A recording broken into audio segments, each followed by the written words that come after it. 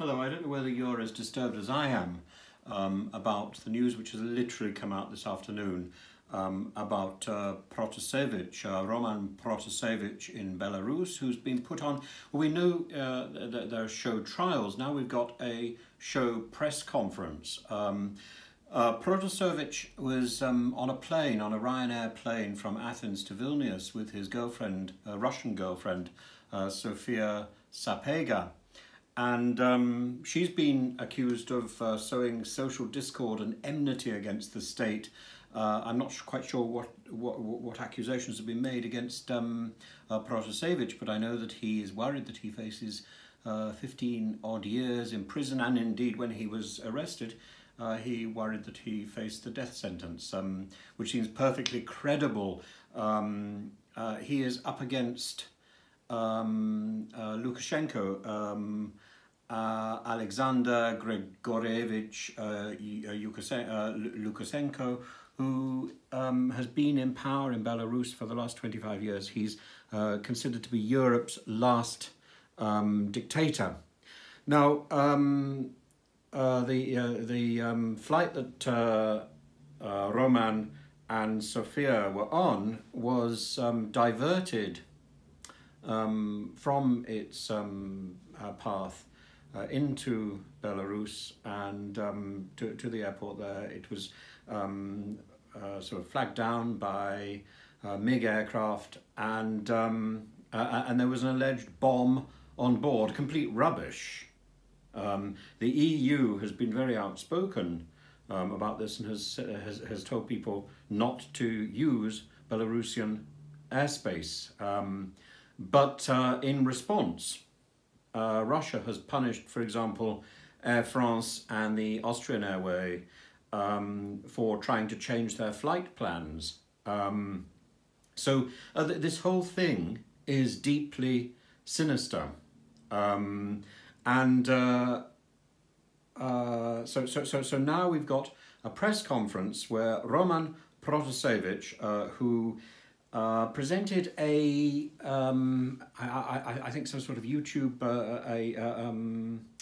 an internet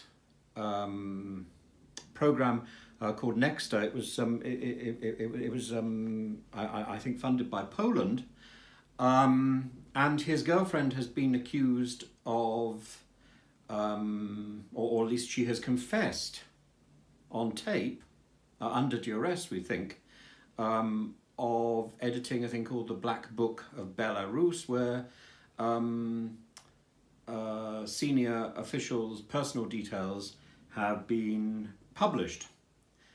But Roman Protasevich, his wrists look as if they've been wounded. It looks as if he's had a broken nose.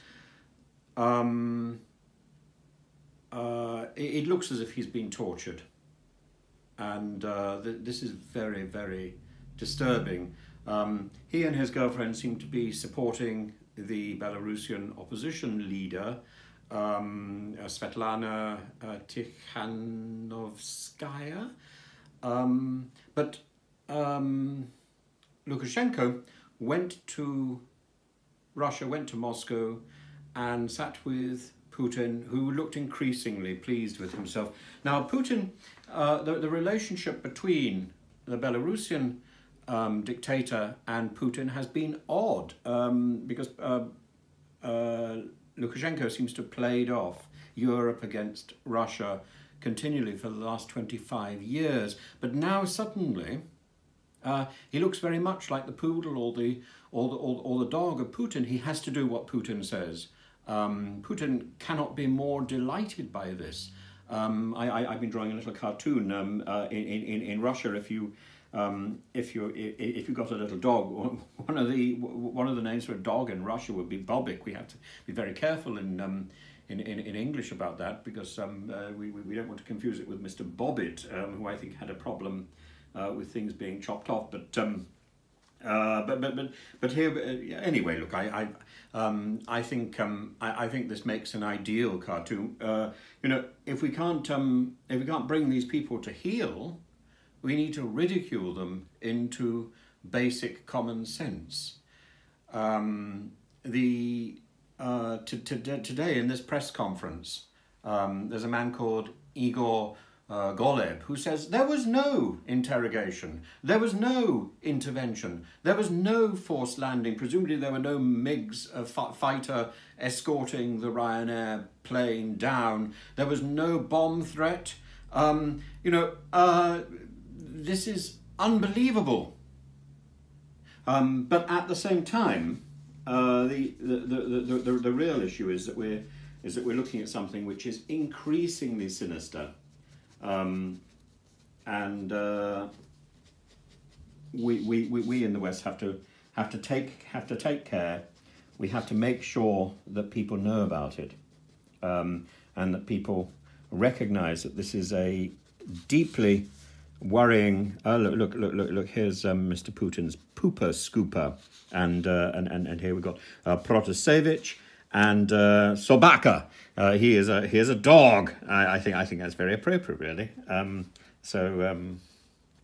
Mr. Lukashenko as one of Mr. Putin's puppies.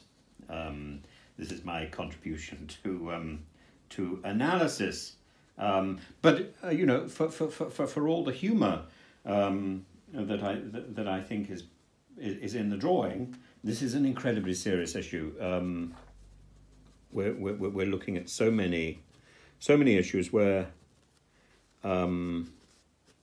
we're seeing power deeply abused, and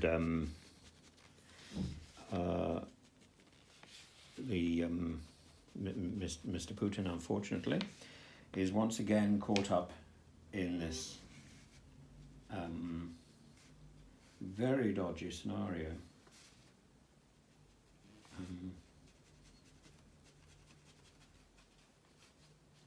So it's something to watch, and so far there aren't very many detailed reports about it.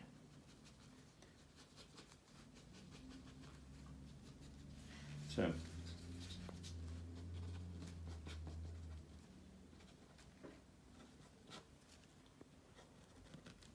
what is the date today? I'm not quite sure. Anyway, there we are.